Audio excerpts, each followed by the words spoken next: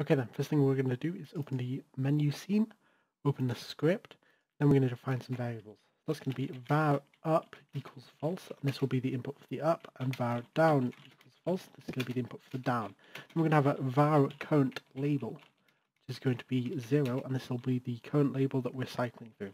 And we're going to have a var labels, and this is going to be an array of labels. Then we're going to have a var pointer, and this is just going to be our sprite node for easier access.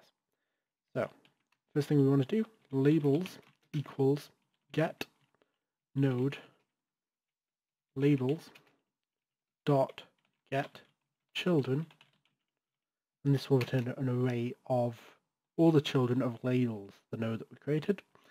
And then we're going to define pointer, so pointer equals get node sprite. And finally, we're going to define a function. And this is just going to set the position of our sprite. Func pointer underscore update.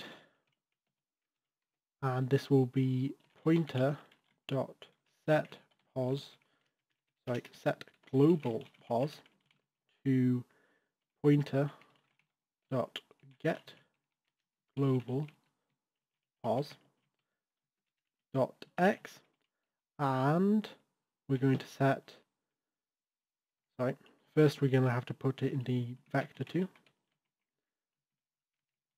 This defines a vector2. And we're going to get the pos of our current label, so labels bracket current label dot get global pos dot y. And that's done. So first thing we want to do is pointer update. Now if we run that, open the menu, you'll see it's slightly off. If we add 4 here, it will center it better.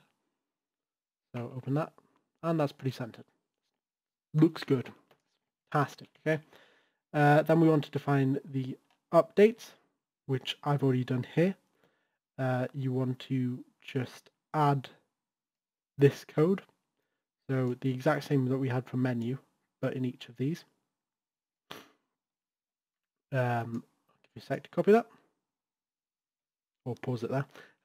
Then you want to define up equals false and down equals false.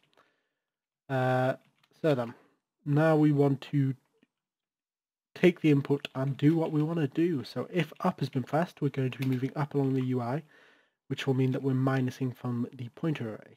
So if current label is equal to 0 and up has been pressed, then we will be setting the current label to labels.size -1, because computers count from 0. Else, we just want to decrease current label by 1. If down, we want to check if the current label is equal to label.size -1. Then we want to set current label to 0, else current label can be incremented by 1. Keep up with convention over there. And I think that should work, except for one crucial thing, and that is that we want to first zoom out. I accidentally closed the script, apparently. Nice job, Alex.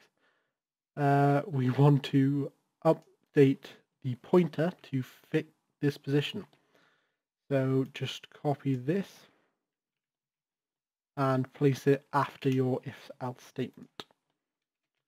So even if, no matter what happens in the if statement, as long as the down input has been pressed, then the pointer is updated. Run it now. And label.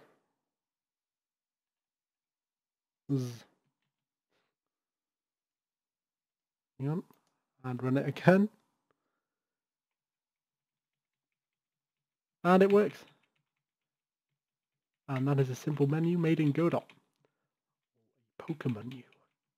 And that is pretty beautiful stuff. Next time we'll be interacting with this menu. I'm probably going to start from the top down. And I left Steam open this entire time. It didn't go off once. Professionalism. See you next time.